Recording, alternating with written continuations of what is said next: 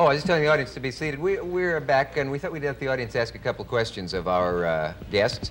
So, anybody tell them, please ask some intelligent questions, ask some hard questions. There's one now. And some good questions. Yes, sir. When are you going into the movies, Ali? I don't go into movies, brother, because the movies that the black people make are belittling.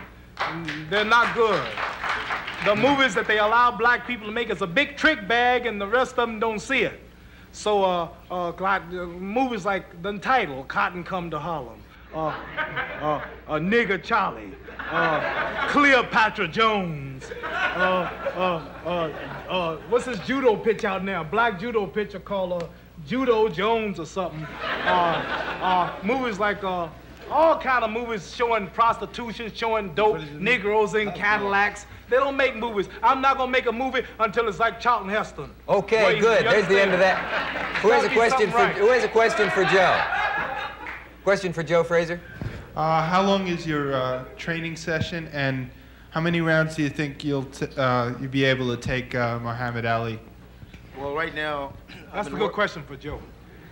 Boxing question. Stay on boxing questions. Maybe if we let him answer it. Boxing. Keep him in boxing. I've been moved up already to about 7, 8 rounds a day, and altogether it's like 14 rounds. That's good. 15 rounds. I don't think it'll be no problem for me to track him down. He said he's going to be able to dance, but I don't think he'll be able to dance and float out the way like he'd say. It's not that easy. Up here, talking about it, it's good. Yeah. But when you get them 4 squares, a different story altogether.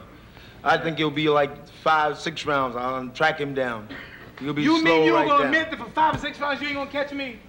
So what that? You mean you're gonna take 5 or 6 rounds before you track me down? Oh, you gonna run? You admit I'm gonna run? So you admit I'm gonna win the first 5 or 6? No. Well, if I win the first 6, you gotta win the next 6.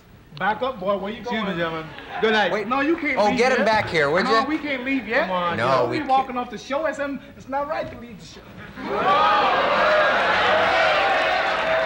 Don't be walking off the show. Now, are they kidding, boys and girls, or not? Yeah, there's a question. Are they... Why did he take everything Muhammad Ali dishes out so calmly? Well, I'm the quiet type, and I believe in out here is to talk to people and do my best to answer their question. And I was told not to get upset, to take it easy. I got 2 weeks to go, and the 28th, there'll be all the places where I can spill all that anger right there. It'll be all over. All over, right. All over. The guy that Joe asked the question. All the talk will be over. In the ring. You can't talk in the ring. Because there was a lot of talking going on the last time before, wasn't there? Big one? There was a lot of talking going on the last time before. No, it wasn't no talking. He probably just mumbled every word. You can't talk with a mouthpiece in anyway. Yeah, one time, let me tell you, it was 11th round. I remember.